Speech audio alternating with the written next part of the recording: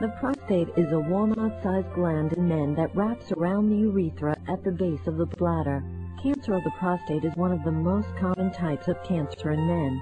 Radical prostatectomy is a surgical procedure during which the prostate gland, surrounding tissue, and seminal vesicles are all removed.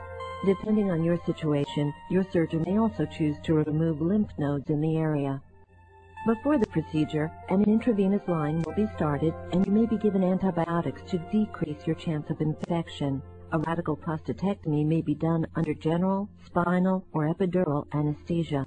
If you receive general anesthesia, you will be asleep for the duration of the procedure, and a breathing tube will be inserted through your mouth and into your throat to help you breathe during the operation. If you receive spinal or epidural anesthesia, you will not need a breathing tube and will remain awake but sedated during the procedure. Radical prostatectomy may take between 90 minutes and 4 hours. Your surgeon will choose one of two approaches, retropubic or perineal. In some cases, a laparoscopic approach may be an option.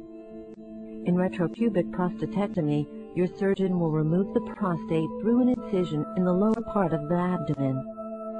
In perineal prostatectomy, he or she will approach the gland through an incision in the perineum, which lies between the rectum and the scrotum.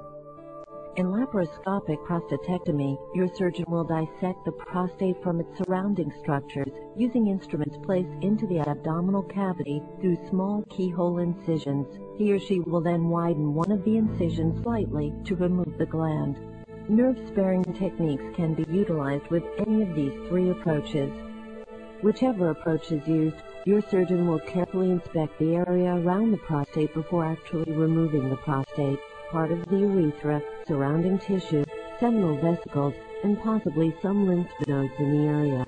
He or she will then surgically reconnect the free ends of the urethra so urine can pass through.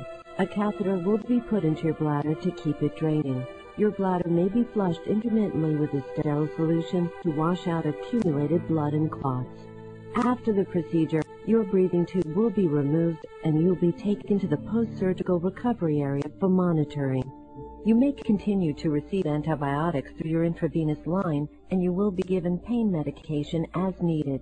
Most patients are released from the hospital 2 days after the procedure. The bladder catheter usually remains in place for 10 days to 2 weeks after surgery.